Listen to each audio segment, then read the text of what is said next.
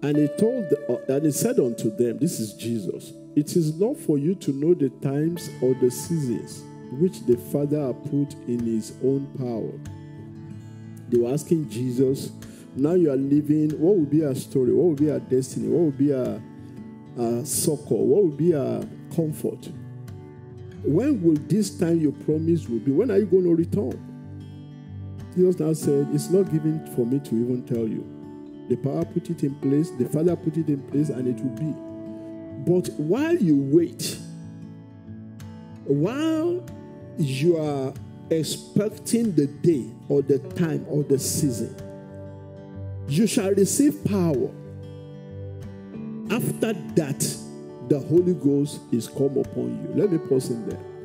The coming of the Holy Ghost, the person or the third person of the Trinity, is to give the church power. And we all know that power makes things happen. Sometimes I visited Nigeria and I go to a house and they have a deep freezer. And it so happened that somebody was looking for something, I don't know, maybe a cloth or a bag or something. And they went and opened the freezer and they were looking for the cloth. I said, what's going on in here? They said, oh, it's a freezer, but it's a storage now. We put stuffs in it. Because every time we never have power, correctly, but anytime we even have power, the power is not powerful enough to start the freezer. So the freezer that was to freeze something became a storage box. It could not perform the function the manufacturer made it to do. All because there was no power. Such is the church. Such is a believer. Such is a one who has confessed the Lordship of Jesus Christ and has not received power. You won't be able to do what God sent you to do. You won't be able to fulfill destiny. You will live, but you will live outside of purpose. So Jesus told the church, until you receive power, you will be out of purpose. But you shall receive power by the coming of the Holy Ghost. And then ye shall be what? Witnesses unto me. I want to show myself to the world. I want to announce myself in your workplace. I want to announce myself in your family. They have doubted the Jesus that you have come to. I want to announce myself in your neighborhood. They look at you, you are colored. How did you come here? I want to tell them that I am He that is at work in you. That's the reason I'm going to give you power. So that you can bear witness of me. So the Holy Ghost and the power received is not about us. It's about us proving that Jesus is the Lord. Believers, we have power. Brethren, there's power in you. It's time for us to arise. It's time for you to get into the office and they say somebody is in pain. I'll say, bring him over here.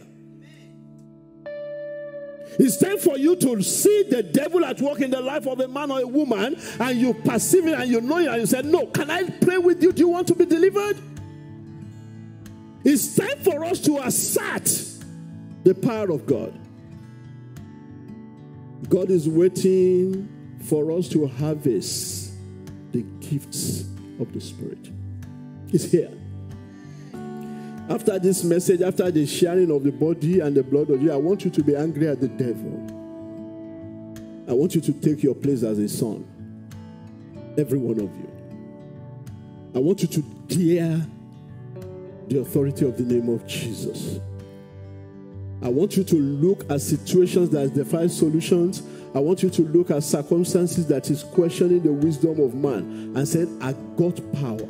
The name of Jesus is in me. The blood of Jesus is with me. The body of Christ broken is with me. I got power. I can make a difference.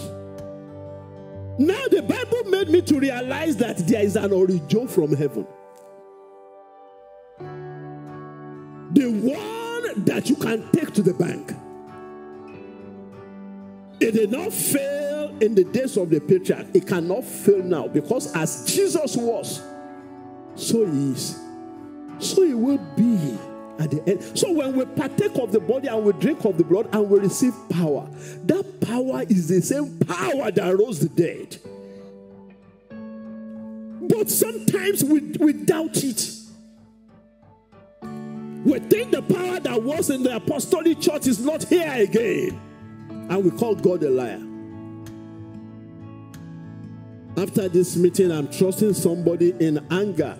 You will lay hand upon the same spot. The doctor says they cannot help you. And you will release power.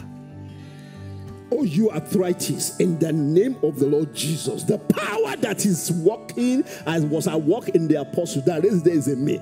I speak to you, bones, be made whole. Because you have understood power, you know that you carry it. That is the mystery of the Holy Spirit. That is the place the Holy Spirit wants the church to come to. The place of wielding power and exercising authority.